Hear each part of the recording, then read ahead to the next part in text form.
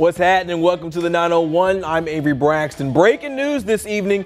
Kerrick Jackson is leaving Memphis baseball after just one season. Kerrick Jackson was the 17th head coach and first black head coach in the program's history. He led Memphis to a 29-28 finish this season, the best record they've had since 2017. Memphis finished the year 6th in the AAC. They won one game in the tournament. He will return to his home state of Missouri to coach the Memphis-Tigers, a program he coached as an assistant for 5 years from 2010 to 2015. Avery, I want to make sure I heard you correctly. Did you say that coach, he left after 1 year? We know that they played well all year, but it's hate to see him leave so early. Hey, man, when home comes calling, sometimes that's just what happens. Yeah. You know, he had a great year.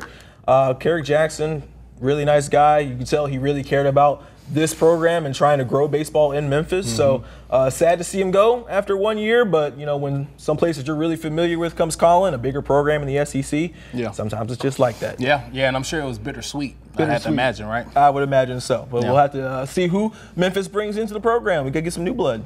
All right, well, appreciate it as always, Mr. Braxton. Not a problem.